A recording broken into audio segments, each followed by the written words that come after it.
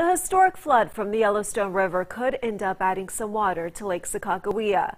The Yellowstone River connects to the Missouri River in Williston, and because of this, more water is coming our way. Leading local in tonight's top story, Kiara Brown is live at Lake Sakakawea to tell us what this all means. Kiara?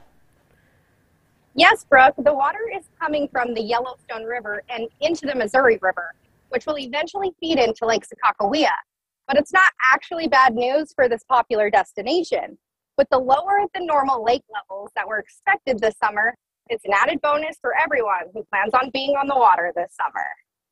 Flooding out in Yellowstone National Park will bring more water to North Dakota.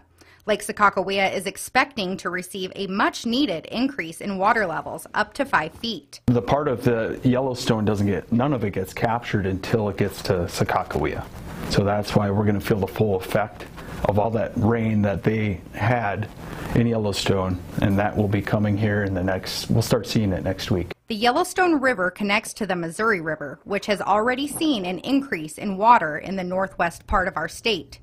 The National Weather Service reports that the Missouri River has reached nearly 22 feet near Williston. According to the National Weather Service, 22 feet is considered minor flood stage, with minor flooding possible for the Williston area. But Silbernagel says no flooding is expected at Lake Sakakawea. There is no concern with any flood event. We have plenty of storage within the Sakakawea. Right now we're 10 feet below even our flood control zone, and that's just the base.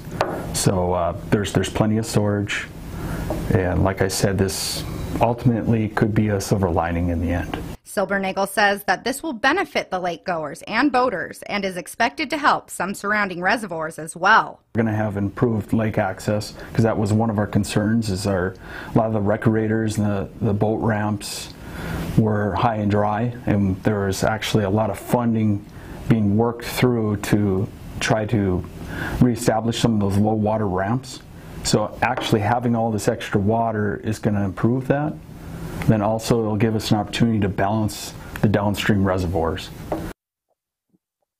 The full 5 feet of water is expected to be here by the first week in July, just in time for those 4th of July lake festivities. There could even be a slight increase in bait fish from the added water.